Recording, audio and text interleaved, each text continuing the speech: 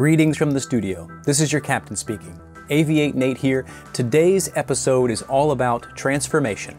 The kind that turns a 60-year-old airplane into something that feels brand new. I'm talking about the biggest upgrade I've planned for my 1964 Mooney M20E so far. A full panel retrofit. Let's talk details on today's episode of Aviate Nate. Clear to land, runway 21, Mooney 58 X-ray.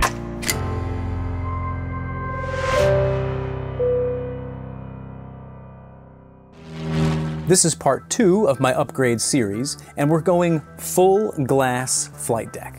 I'll be replacing my steam gauges with Garmin GI275s, removing the vacuum system entirely, installing a GMA 345 audio panel, and finishing it all off with a custom-cut, powder-coated, laser-etched panel.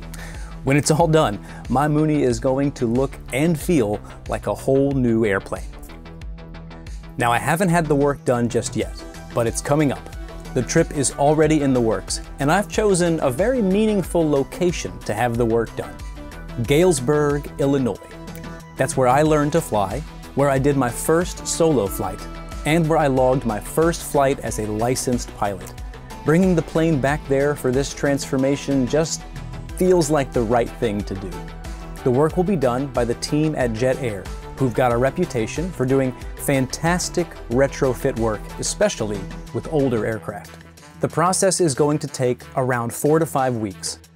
I'll be flying the Mooney out there, handing over the keys, and catching a commercial flight back home while the work is underway. Expect a few more videos documenting that trip and the eventual pickup flight when the panel is done. Let's break down the upgrades a little. The Garmin GI275s are replacing the old round dials. My attitude, heading, and airspeed indicators have all seen better days. These new instruments are compact, feature-rich, and offer incredible clarity.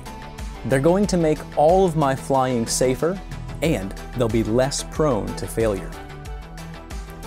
Next is the Garmin GMA 345 audio panel.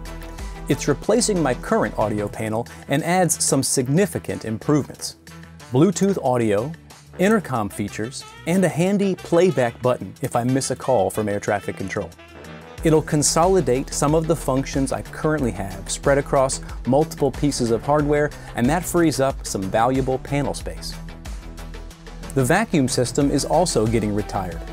A welcome change, honestly. That tech is outdated, and when it fails, and it will, it can make an otherwise routine flight a lot more complicated. Removing it and going fully electric is a no-brainer for long-term reliability and peace of mind. And lastly, the panel itself. I'll be replacing the vintage plastic panel with a new, custom-cut, powder-coated panel, complete with laser-etched placards and clean labels. It's going to look incredible, and when I sit behind it, it won't just look modern. It'll feel like my airplane. Now, if you're wondering, how much? I'll tell you. This whole upgrade package is coming in at just under $30,000. It's a major investment, no doubt, but I'm not just spending money. I'm building a safer, more capable aircraft that I plan to fly for years to come. And when it's complete, I know I'll look at that panel and think, yep, this is exactly what I pictured when I started dreaming about owning a Mooney. So that's the plan. The parts might already be here by the time you're watching this, and the schedule is locked in.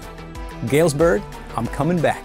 If you have comments, questions, or just want to talk avionics, I'll see you down in the comments.